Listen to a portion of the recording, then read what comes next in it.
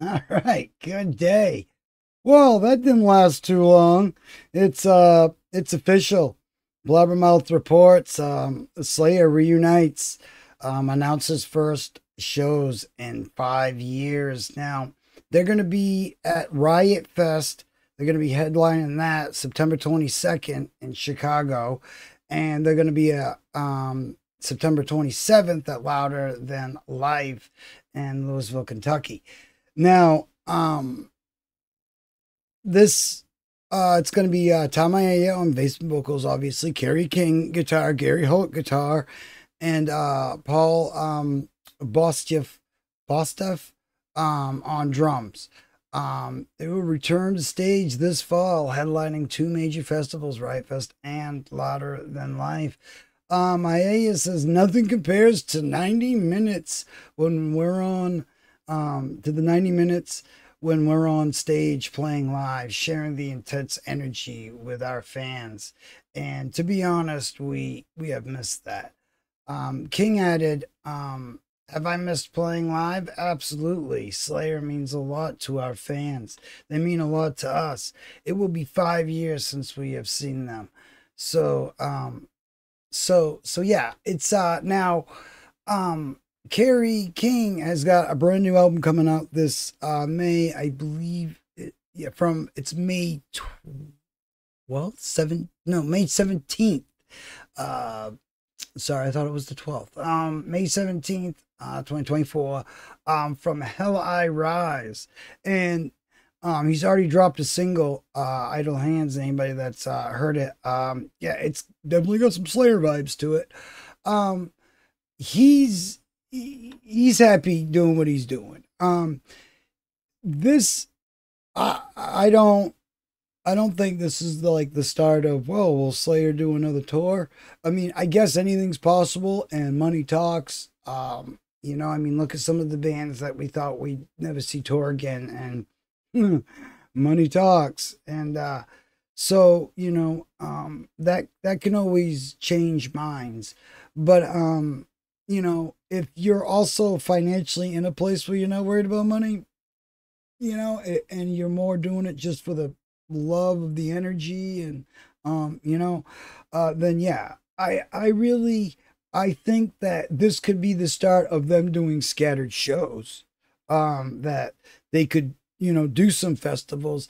That's like the biggest bang for your buck, where there's a lot of people there to see a lot of bands. There's a lot of it's a huge audience, and yeah, and I mean, come on, man. This is, everybody thought that was it. No more Slayer. We're not gonna, and it rightfully so, because Tom's surgery and all the stuff. I mean, dude can't even headbang no more. I mean, it doesn't mean anything to to be an awesome metal singer and bassist, but still, it does affect his health for tour. He's not in touring capabilities. I think he could do some one offs, and Kerry even says so much. In the article, which we'll have you all linked up to the shows, to the flyers, the articles, all that stuff. Blabbermouth pretty much regurgitates a little bit of Rolling Stones, a little bit of Loudwire, talking about some of the past articles of them splitting up, and how Kerry kind of found out through an interview and wasn't told yet personally, which, yeah, that is kind of crummy. But sometimes, people, I think, say or do things when they're not thinking, and they're like, yeah, that probably wasn't a good idea. know, seemed fine at the moment, famous last words. But um, earlier this month, Kerry King said that he had not been in contact with Tom since Slayer played its final show more than 4 years ago. The 59-year-old guitarist discussed his band's decision to call it quits, speaking to Rolling Stones. And that's talking about, how, he found out, through some kid doing an interview, and that, like I said, and he doesn't, necessarily want to make music with somebody whose heart's not in it. And, you know, why keep pushing? You know, it's like flogging, you know, the whole term beating a dead horse, you know, just if your heart's not in it, it's going to start to even sound that way, and it's going to start to sound like money grabs and all that, and you're going to start hearing those words thrown around, and maybe rightfully so. Now, Kerry had been in contact with everybody else except Tom. He is like either talked to them through email or text or phone call or whatever, but not Tom. Now, if you remember, they all had some kind of, cited political views and all that. But one thing I do respect about them is no matter what, they were able to just be adults and do their job and give their fans an awesome show. Look, man, you can disagree about things. It doesn't mean you can't, you have to not respect each other. And, Kerry King says, we're both tequila heads, so I'll probably have a shot of tequila and we'll part ways. I think this will be a good little reunion for them. I think deep down they've shared a lot of time and memories and all that together. So it's hard to be like, yeah, screw that. Screw him. And I know for some people it might be easier, but there's a legacy that to be proud of.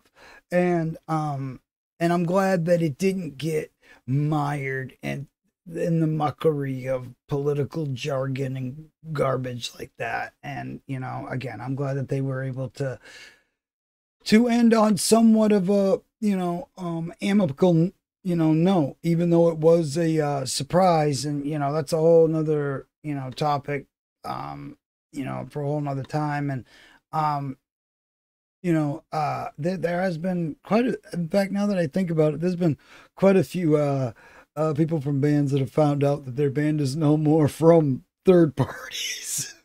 I could probably make a whole video on that. Now we know, Tara and stuff like that, from Nightwish and stuff. So yeah, that's like I said, whole nother story for a whole nother day. Yeah, I could probably make a list though.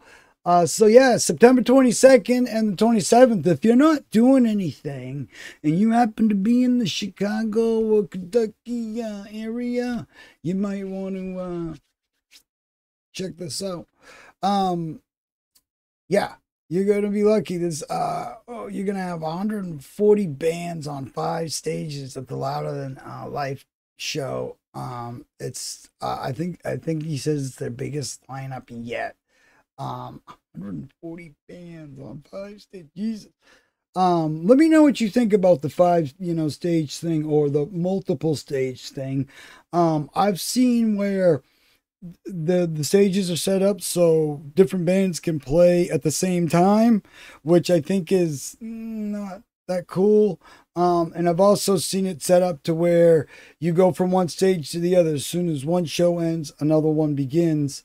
And that's, I like that a little better. Although, you find people going and standing in front of an empty stage because they want to get their spot. And they're not watching the band that they probably might want to see, but they want to see this next one and get a good spot. So it's like all these choices have to be made over multiple stages, and what do we do? So what do you think about the whole multiple stage? I know, especially if you were the group, that can be kind of a hard thing because you don't want to split up, especially at big festivals. Sometimes that can be a problem. But yeah. Let me know what you think about this. Are you ready? Are you gonna go? Are you getting ready to go see 140 bands plus Slayer? Oh, 139 plus Slayer.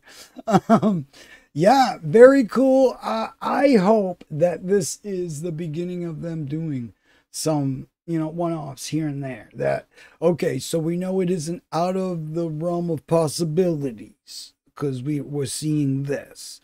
So, I think, if the money's right and the lawyers and the management and everybody's all in line, then yeah, perhaps we could see some more Slayer shows in the future. Slayer tours? I don't think so. I don't think that's in the cards, unless there was a lot of money and a lot of time between shows. That's the only way I could see that happening. Personally. You let me know your opinion, what you think, if it's even a possibility. Like I said, I don't think touring for them is ever going to happen, but I do think that we may see some more shows from Slayer still yet though. So that's cool. One can dream. Did anybody have this on their bingo card for 2024? I know I didn't. No, Slayer was kind of the furthest thing from my mind. We have a lot of awesome releases and a lot of cool things coming out this year though. We got a ton of stuff to talk about and a whole lot of bands. And if that's what you're interested in, finding new music from all over the place, that's what we do around here. We got playlists from bands and artists and genres and stuff that I never would have found just following the algorithm. I found these things from following people's suggestions. So if you have a suggestion, please leave it in the comments and let us know, and we will share it with the rest of the class as soon as possible. We have found just so many awesome things by doing this. I've had such an awesome musical journey in just the past year alone. And I'm a radio guy that gets sent music on a daily basis. And I thought I knew all that there was to know. Indie and, depends. Turns out not so much. So yeah, please, comment a band. And if that's what you're into, music news, reviews, reacts, and finding out about all sorts of cool stuff and just talking music, well, hit the subscribe button, maybe a little jingly thing, and we'll see you in the next one. Have a great day out there, everybody. And I want to hear from people that get to go to this. This is going to be cool. I think a lot of people are going to be very, very happy. This is going to be like their Christmas or birthday present for the year. Awesome stuff. I can't wait to see the clips and all that cool stuff that we're going to see. So, very cool. We got a ways yet to wait, but it's very awesome to get ready for it. I'm sure these shows are going to sell out fast, so get your tickets as fast as you can. Have a great day out there, everybody. We'll see you in the next one.